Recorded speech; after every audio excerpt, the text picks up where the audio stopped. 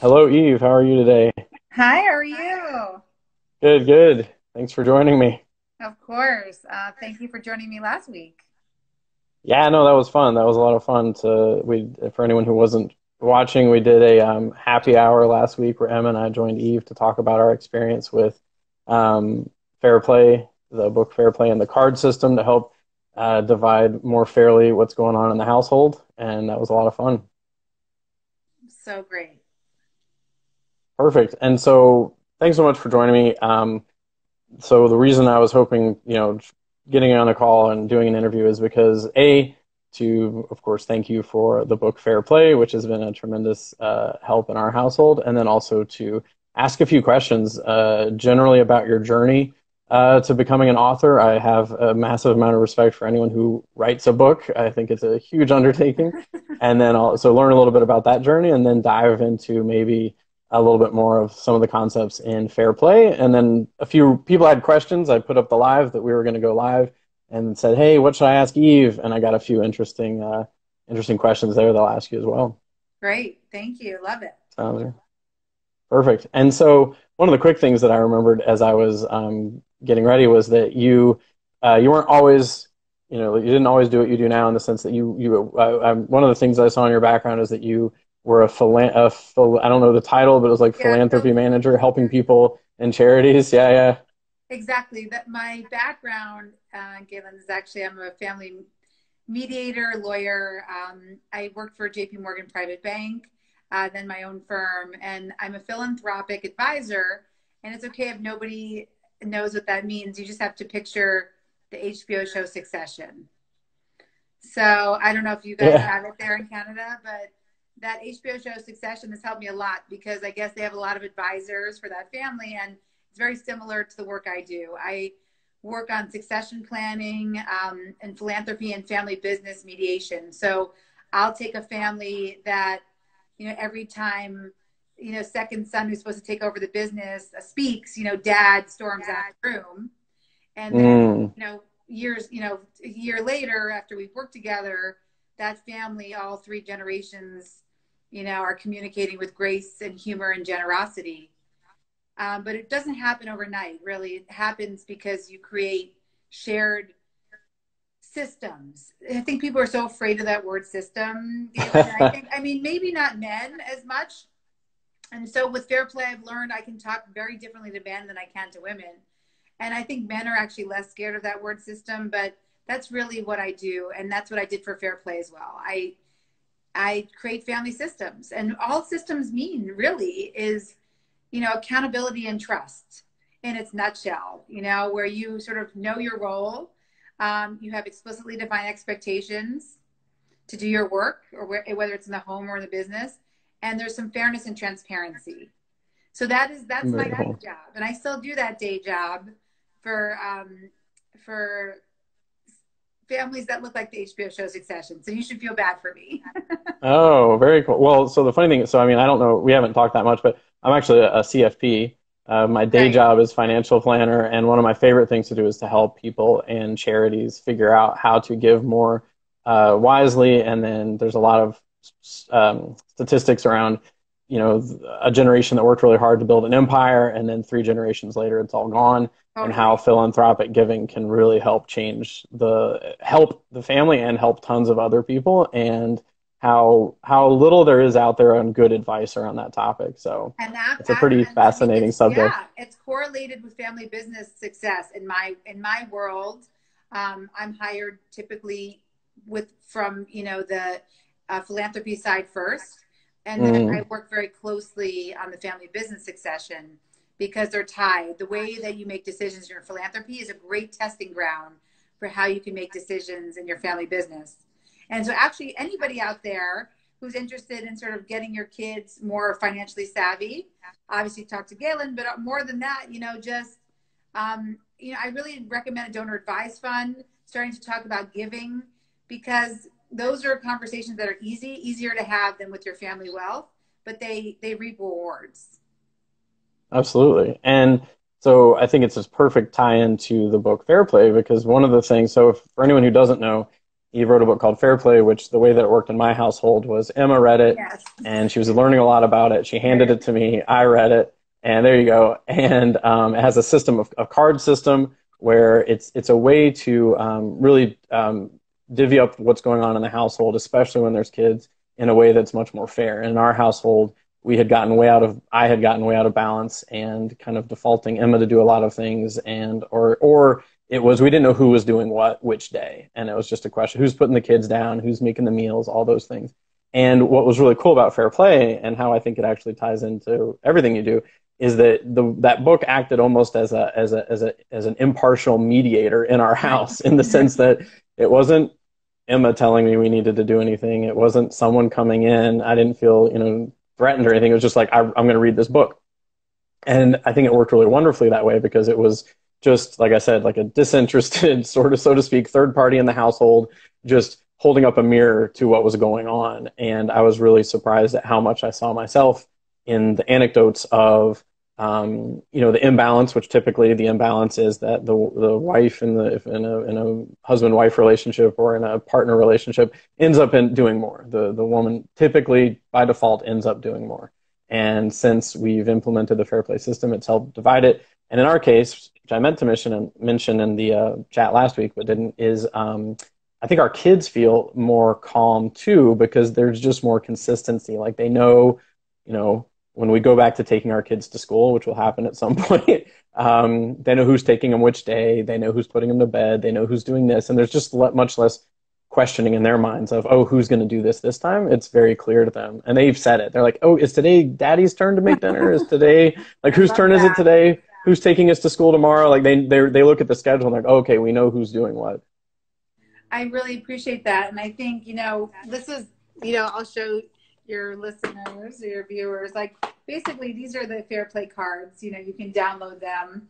They come with the book, or once you read the book. I don't recommend just using the cards alone without the book, because then it's just another list. You're throwing cards at each other doesn't work. But if you understand what a system is and then you use the cards, what's so powerful about them and why, and this goes back to your CFP stuff, Galen. And so why do I love cards so much? It's exactly what you said. And hopefully you'll tag me on this in the story so I can save this conversation, because I want to use Oh, it in the absolutely. documentary that we're doing. Yeah, yeah. But what's so cool about cards, and you probably know this again because you advise families, is all it is it creates a boundary around a conversation. Mm. So like you were saying before about having a partial mediator, well, I actually think people are probably spending years in couples therapy when all they really need to know is who's taking out the freaking garbage.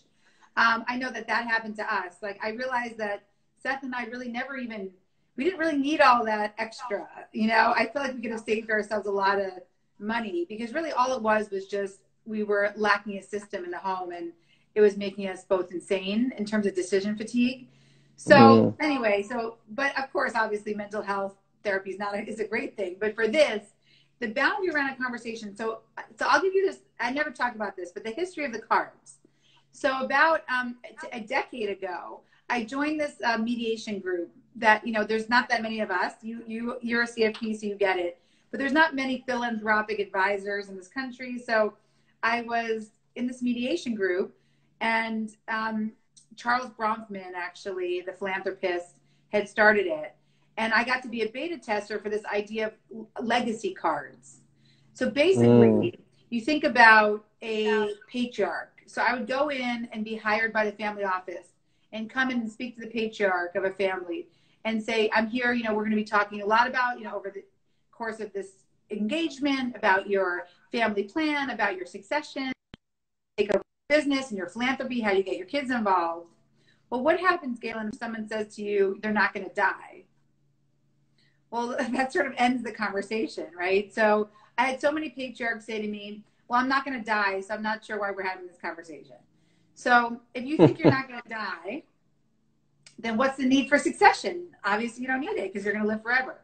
So instead of asking pointed questions, which were getting me weird responses like I'm not going to die, very defensive responses, I started using cards and saying things to these patriarchs like, well, let's picture your legacy. Let's use these cards. Does your legacy look like the stars? Does it look like a newspaper? Does it look like it was this card deck of all these images? And then one day, this one patriarch said to me, "Oh, let's talk about that newspaper. Actually, my first dollar I ever made was through a newspaper route. And it was because my father really, encouraged me at 7 to get on my bike and start making money. And I became obsessed with media. And that's how I owned my first newspaper. And so all of a sudden, all these men who were very closed-mouthed were opening up to me. And I started to see a decade ago the beauty of gamification of cards. It's just like you said, impartial mediation, where you can use a tool to open up conversations that are actually very difficult to have otherwise.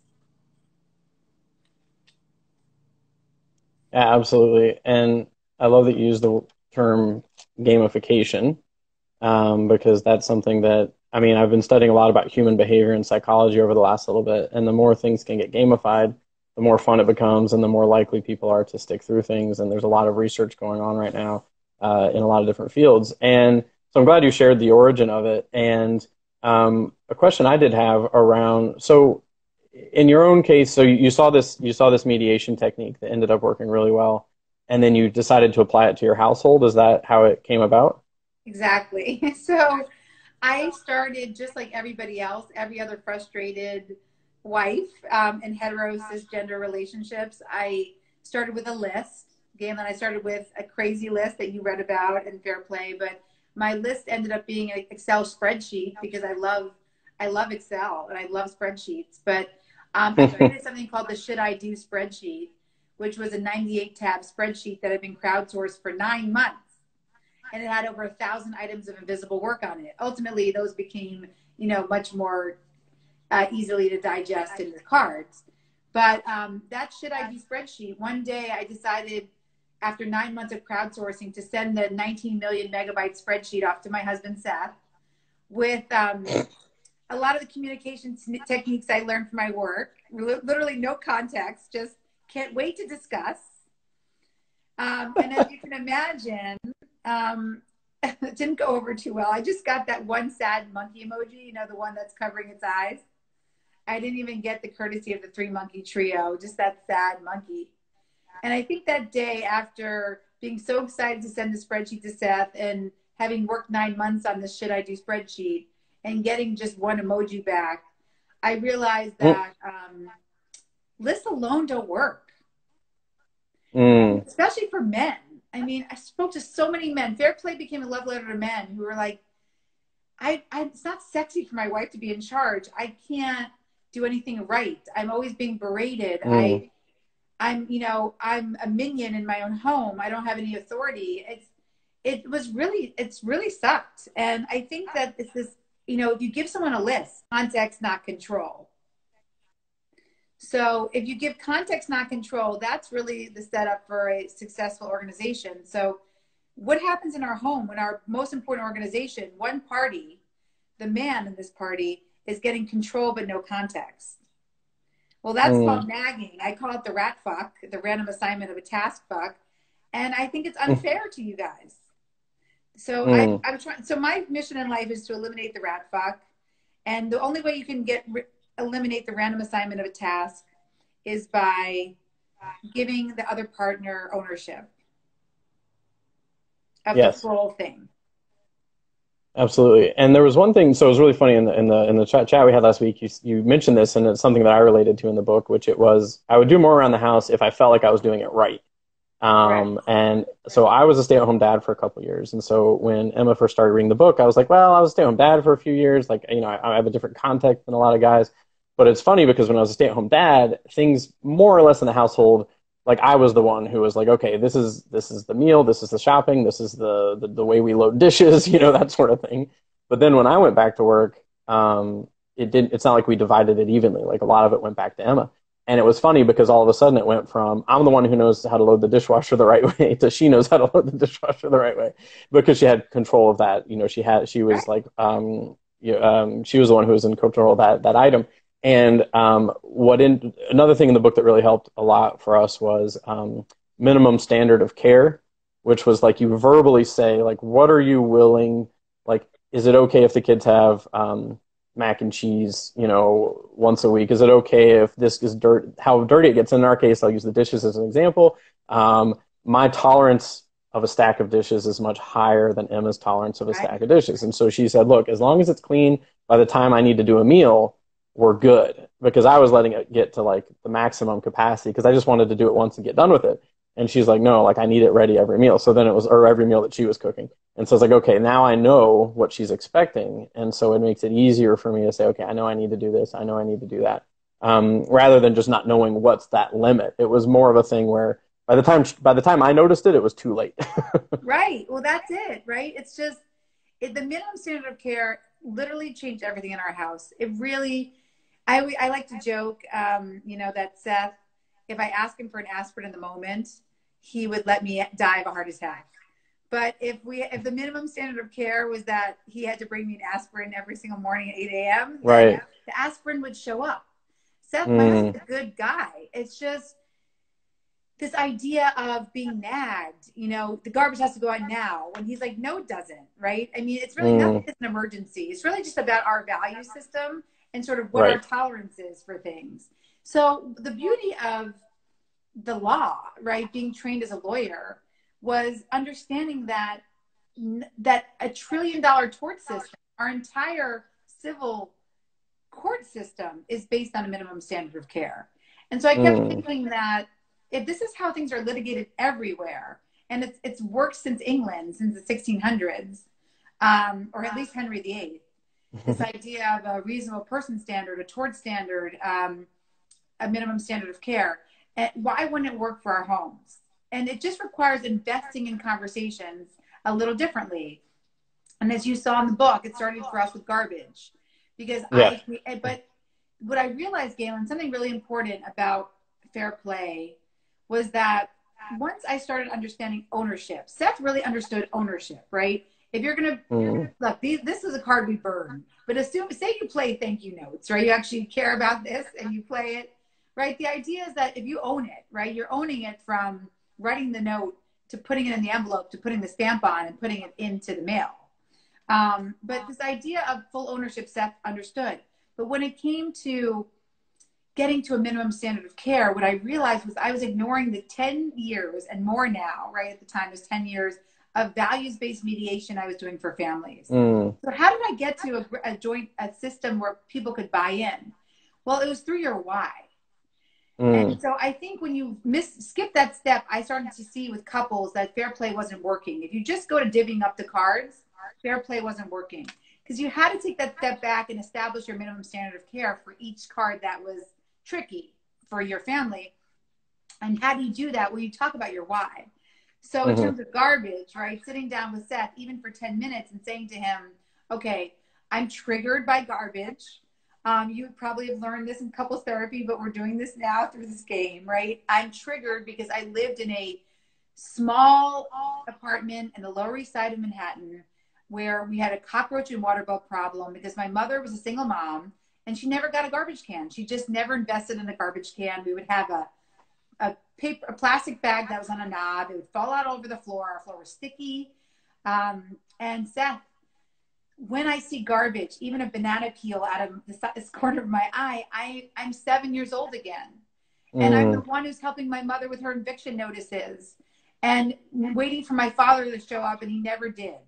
So I don't want to relitigate that time in my life. I've grown past that. And getting a clean trash can helps me signify that I'm in a different part of my life. And I think then Seth was able to say to me, well, I never even thought about garbage. I've had a housekeeper my whole life. And in my fraternity, I slept on Domino's pizza boxes. I didn't have a pillow, I don't think. I think I just slept on empty pizza boxes. So I don't give a shit about garbage. So, Galen, as you said, what happens if you have different values over something that has to get done every day? Well, yes. 30% of marriages end over this shit. Yeah. It's unfair and it's crazy. So I think getting to that minimum standard of care is so important. But you only get to that minimum standard of care if you are willing to invest in your why. And I had to be Well, vulnerable and explain to Seth about being 7 years old and being a product of a single mom and not wanting to see cockroaches and water bugs all over my floor. And then Seth, when he said, well, I don't care about garbage, what he did say was, I know you care about garbage. And so when I own it, the mm, bag will go back in the bin And yes, it'll go out once a day, but you can't ask me to take it out every hour. Right. Well, so I love that story because, I mean, like so many things you just said. So really going from lists as of themselves just really don't work, and digging deeper into that why. And I think that was another thing in the book that really hit me was, so the two big things that hit me. One was, um, I didn't voice this. I never said it. And it wasn't until I read the book that it hit me really hard that I was living this way, was that I did not believe that all time was created equal. Like I did believe that my wife, like, oh, she's better at this stuff. She's faster at this stuff. She knows the way it should be done.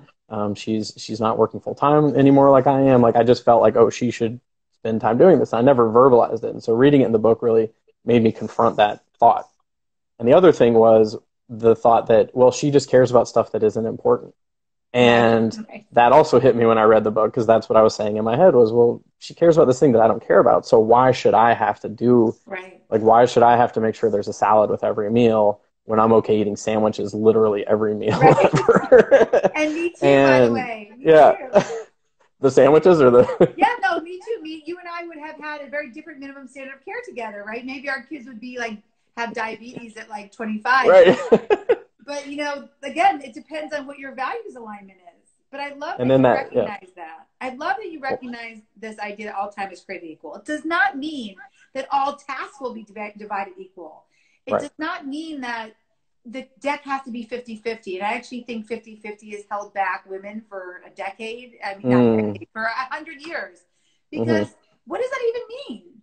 And a lot of times, there is somebody who's more of a primary breadwinner, and that's changing over time, but over the past 30-40 years, typically men have been in a more primary breadwinner type role. That is changing, so definitely it will come more to 50-50. But it's this idea that this is unpaid labor, and Yeah, all absolutely. it was, as I said to Seth, was, look, I did choose philanthropy. You chose private equity. Yes, your hours are paid more than mine, but that Mm, doesn't mean that every second of unpaid labor should default to me, because I see that you still have 4 hours to check Sports Center, to check your fantasy scores, to finish your PowerPoint deck, to work out. But you're expecting me to spend my last 12 minutes in service of our family, whether it's washing the dishes, putting an extra load of laundry in. And that was unfair. It doesn't mean I won't hold more cards, but it was a recognition that I only have 24 hours in my day too. yes. And so I should deserve a little time choice over how I use that time.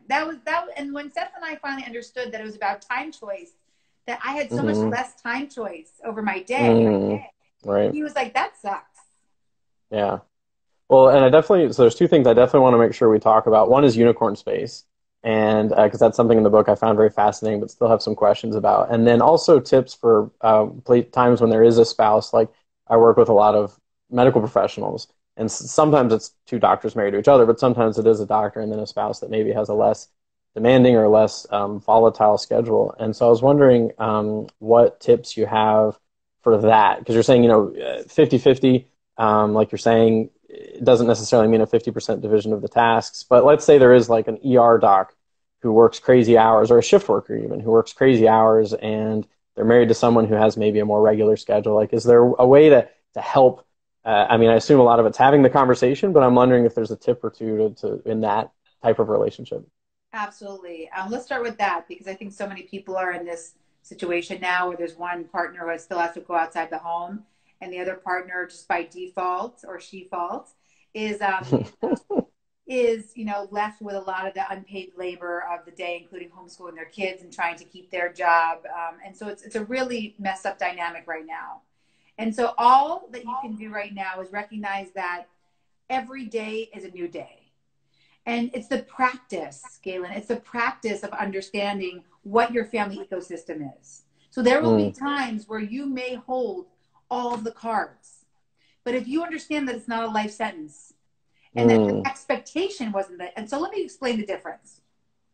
A tooth fairy example. And I haven't told this example, but I want to remember to tell it because I think it's a good one.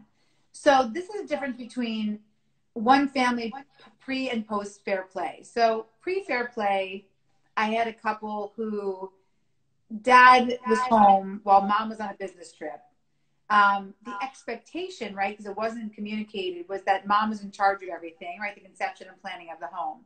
So when their daughter lost her tooth, she was hysterically crying because the tooth fairy didn't come. Now, in that situation, the husband, who was home with the child, blamed the wife because she didn't remind him. Now, remember, she's in a conference room in Hong Kong. So that expectation, right, that it would default on her led to this giant, almost like, I'm going to end my marriage fight. Cut to later on in the same marriage. And I love that someone named Mrs. Tooth joined right as we're talking about tooth Just fairy. in time. Yeah.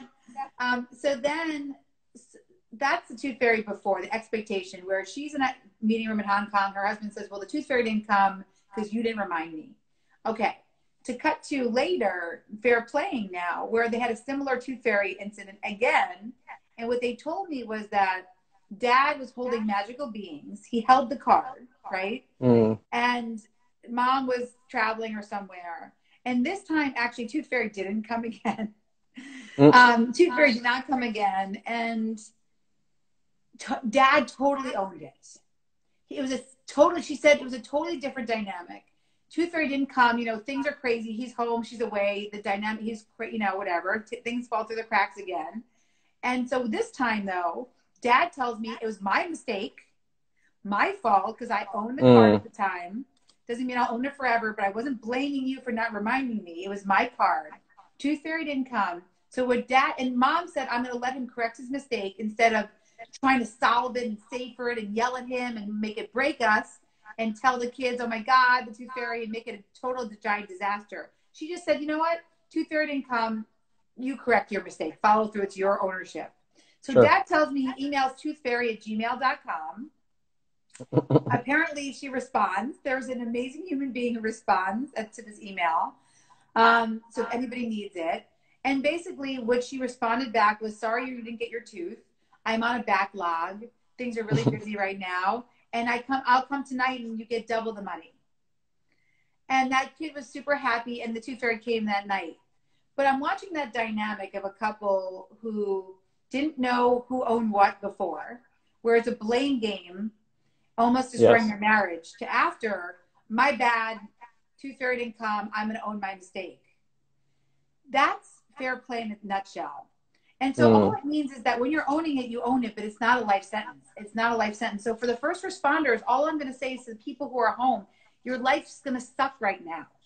It sucks to try to homeschool and be a parent and try to watch your kids and work. It's just impossible, especially if you have a first responder or doctors outside the home. But it's not a life sentence. And you just got to commit to the practice of communicating. Even if you're sitting down every night for 15 minutes and you still say, well, I'm holding all the cards, at least you're going through and saying, let me just tell you what's happening tomorrow with the kids. Just so you know. Doesn't mean you have to do anything, but, you know, the schedule is changing. Like, I'm in charge of homeschool this week. I had a panic attack because our school is not doing it so well. And there's 10, 20-minute meetings like 17 times a day. And so I just said to Seth, I said, it's on me this week. I'm not yelling at you or I'm not pissed at you because you're not doing it, because I'm owning homeschool this week, the scheduling of it.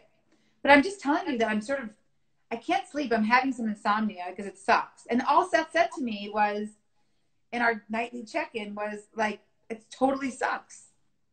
Yeah. And I just needed that validation. Like, I'll own it this week, but it totally sucks. Yeah. And he's like, yep, it sure does. And he'll take it over next week. He's going to take it over because he's a busy week this week.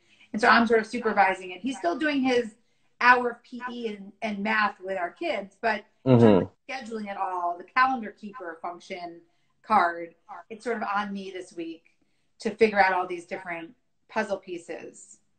Yeah. And then that check-in certainly at this time has been valuable for us, that we've been checking in way more than normal to be like, all right, and scheduling, and I mean, just so many things.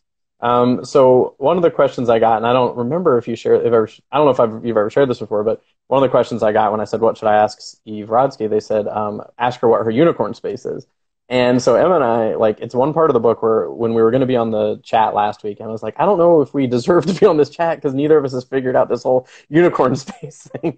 And one of your assistants, I think Jen, said, don't worry, like, I'm still figuring it out. You're still figuring it out. So, I mean, maybe to talk about that, of what that is and how to figure out, maybe how to, I think figuring it out is probably a big thing for people because they've never taken the Absolutely. Well, time. I feel like when we cast you for the documentary, that's what I want to really hone in on, because I'm so happy you said that. The fact that you recognize that it was something and you're willing to try to figure it out for both of you is an investment in your marriage.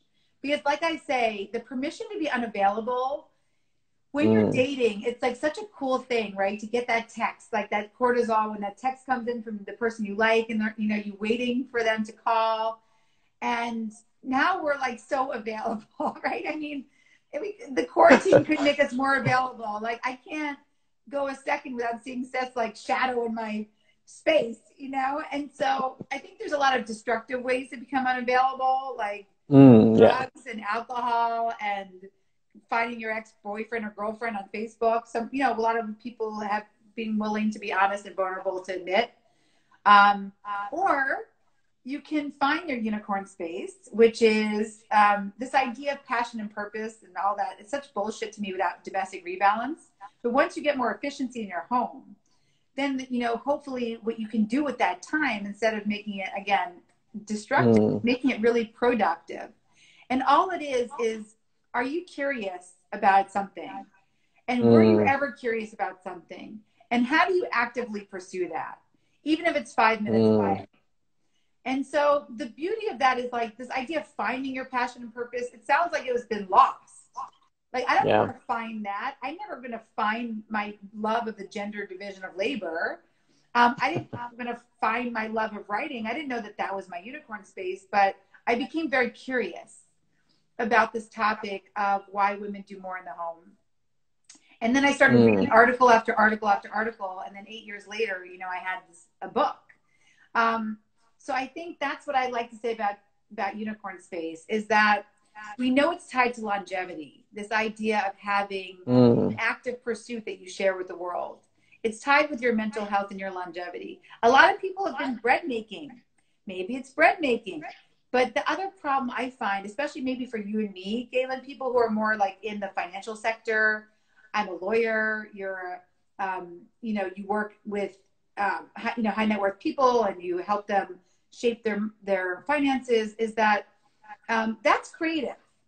But no one's ever defined it as creative for us. Like the strategies you employ with your clients, being a lawyer and trying to figure out a family system for how people communicate, those are creative. So what I want to say is unicorn space, like the mythical equine, doesn't fucking exist unless you reclaim it.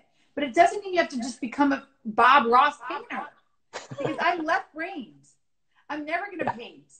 But it's just about what you're curious about. And then how do you actively pursue that? Because what that does for your partner is it makes you sexier to both of you. Yes. Because it gives you a way to be unavailable. Because sometimes when I'm thinking about book 2 and I have an idea, I'm in my head and my kids and Seth are like, you're not here with us right now. And I'm like, you're right, I'm not here with you right now. I'm thinking of an idea for a chapter. That unavailability actually is really important. Yeah. So my unicorn space is the gender division of labor. But more than that, it's hip hop dance. It's what I used to do since I was a kid. My feet are broken and messed up because of it. But I've been taking like Debbie Allen dance classes on Zoom for whatever, on Instagram, whatever, Facebook, whatever platform, I can't remember. So I've been trying to get back into a rhythm, and my kids are so embarrassed when they see me like trying to choreograph something to Drake. Or that means you're doing it right. I busted out a dance, a choreographed dance I did to Naughty by Nature from the 90s. They were just horrified. Oh yeah, Naughty by Nature. Yep. Well, okay, very cool. So part of it is figuring out what you're curious about. So like, okay, so part of I wrote a productivity journal, and part of it, one of the things that comes with the productivity journal is figuring out your superpower. Because about a year and a half ago, 2 years ago, someone introduced me to the idea of superpowers, and I'd kind of not really thought about it. But then the more time I spent interviewing people about it, I have all sorts of episodes on interviewing people about their superpower and helping people discover theirs. Curiosity is definitely a huge part of it. And like, so one of the, so I think, so the first question I think you said was like, what have you been curious about? What gets you to that point where you are kind of spaced out, like lost in thought? Another question I ask people is like, what makes time stand still for you? What can you get lost in doing for hours on end? Because for me, and it's interesting what you said about longevity is for me, I feel like a life is more fully lived when someone knows what their superpower is and lives into it. And I feel like the unicorn space is like a very Yes. solid tie-in to that, is to like how to find the time to do that. The space to do it exactly The within that time space, to yeah. domestic rebalance.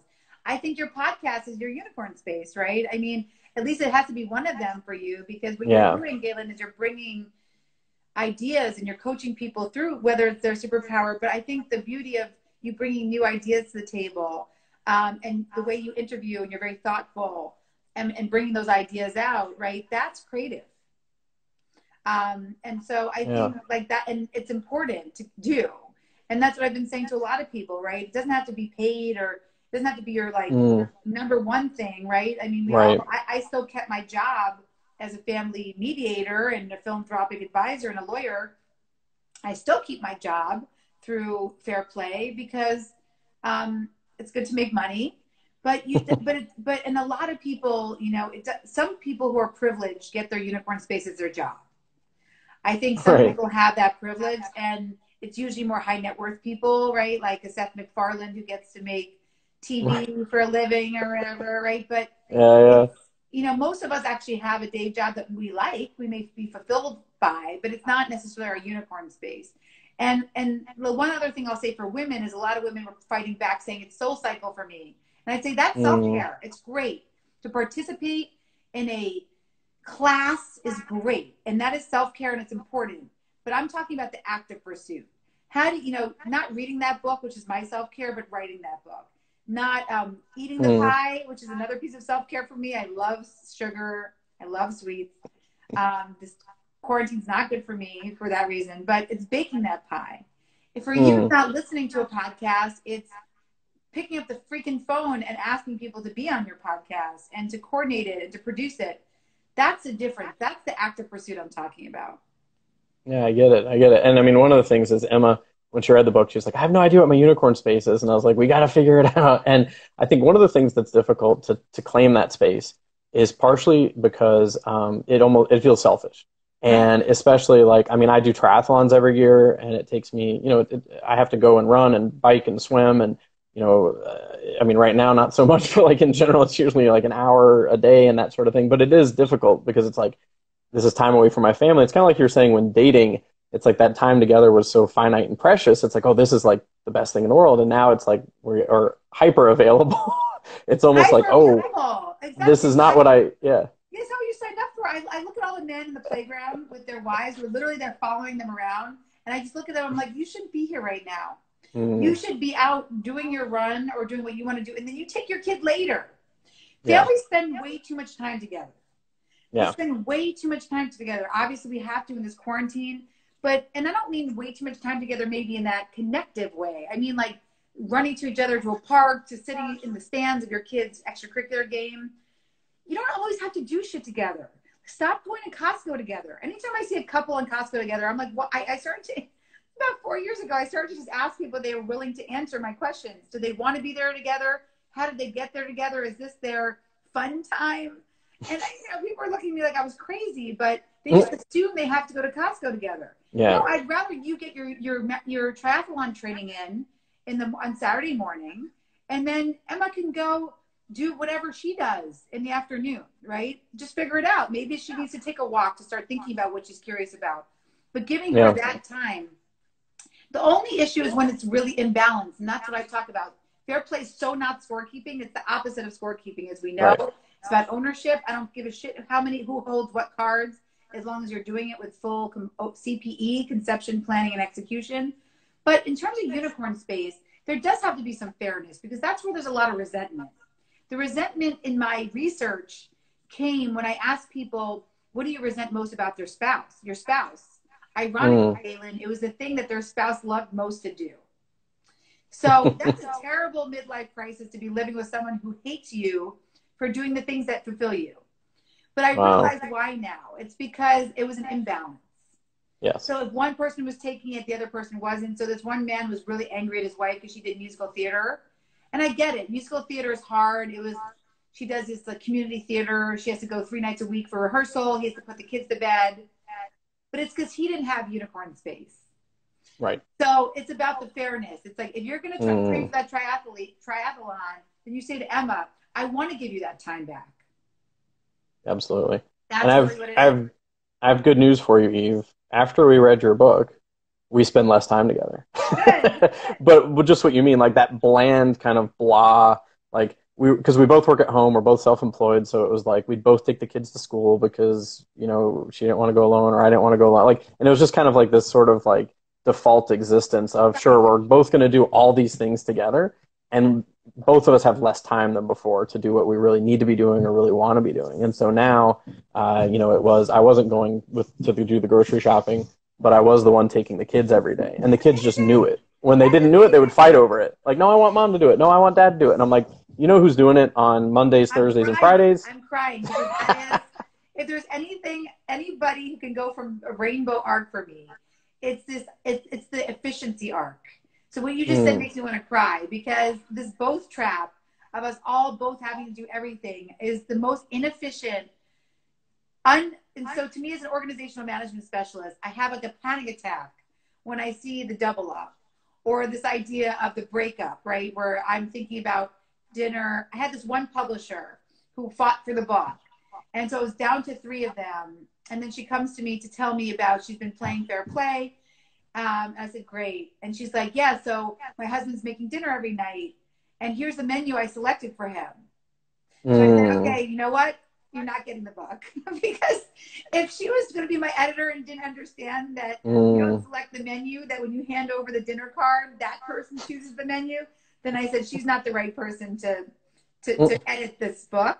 And so, the other 2 got it in a better way. But that's it. That And I, efficiency is so And I good. think, yeah, and I think what happens, I mean, like, and I think it's a thing of like, my sense is it's a modern couple kind of thing. Like, back in the day, it was imbalanced because it was, yeah, the guy's going to stay at home and like smoke his pipe or whatever, and the wife's going to do all this stuff.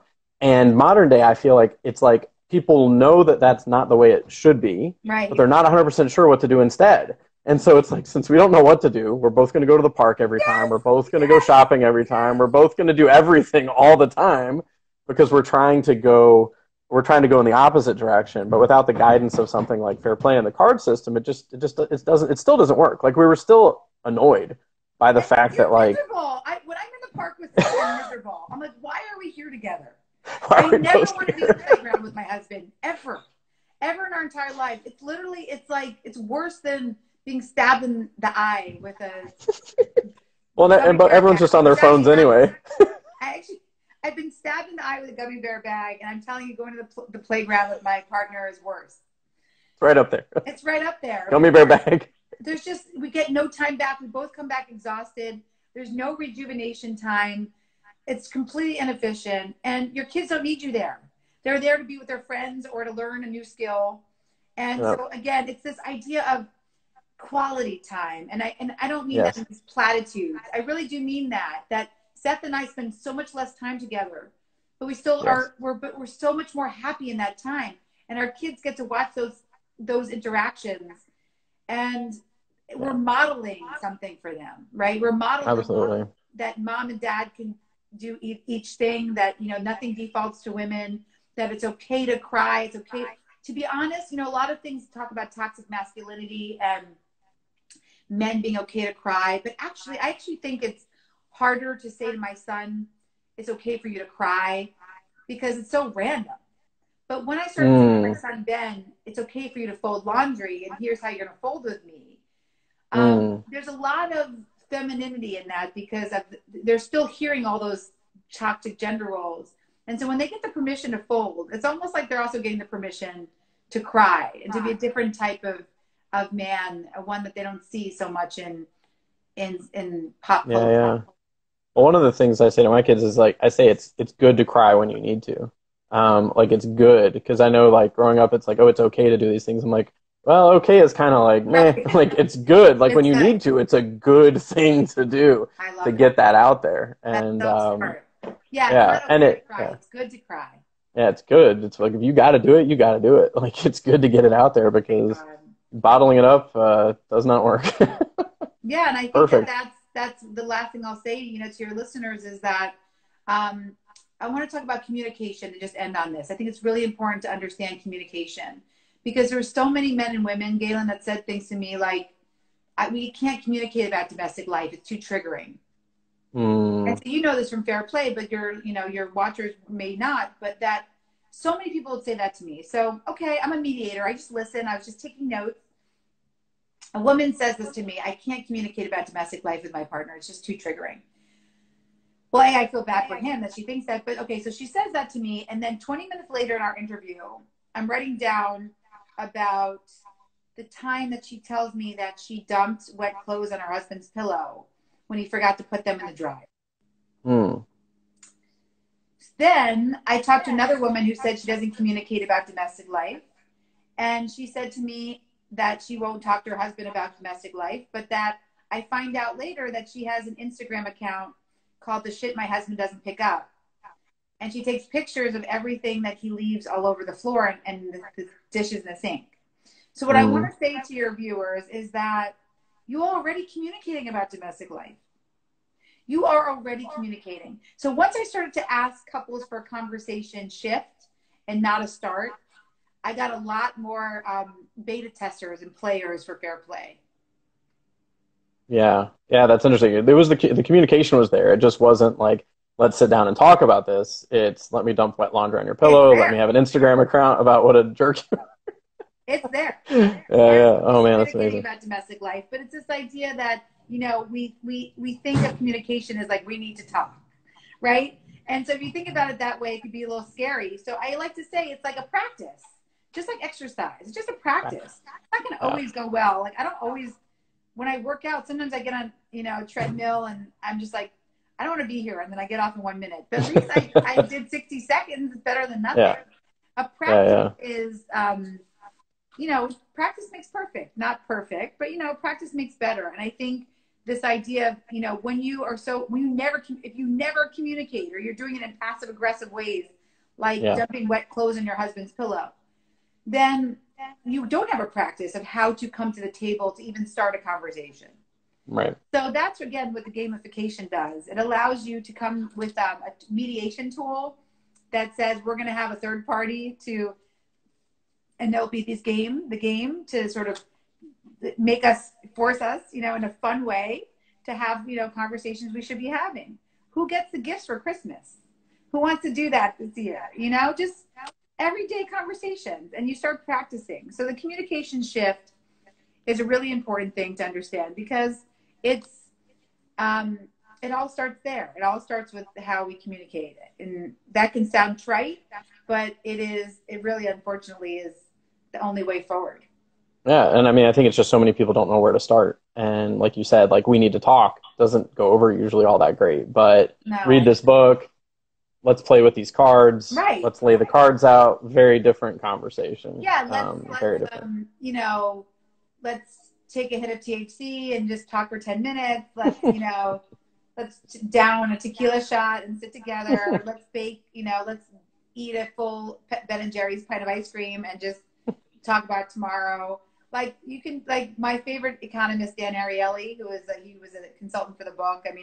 He did a lot of interviews for me for the chapters. And he has his own great book called Predictably Irrational. He's a columnist for the Wall Street Journal. He talks a lot about short-term reward substitution. Mm, So he's like, when you gamify, that is already a short-term reward substitution because there's a game involved. But he said, have a prize. What's your mm, prize for your game? Is it, again, sitting down afterwards to a good dinner? Is it watching your favorite show after? Is it right. sex? Whatever it is, the idea of some sort of prize, a short-term reward, makes you more willing to come back to the table. Very cool. Yeah, no, that makes tons of sense. Set that up, the prize system. Very cool. Well, Eve, thank you so much for joining me. So I wanted to make sure everyone has a few things before they go. One is If you're not already following Eve, be sure to follow Eve at everodsky.com. At Eve Rodsky, the Instagram handle. And at your website, people can go in. So fairplaylife.com. Buy a copy of the book. You can also sign up to get exclusive essays from you, giveaways, and other things, and to download the cards. Like you said, the cards alone aren't going to do the deal, but it's a great place to find them. But then also buy the book and read it.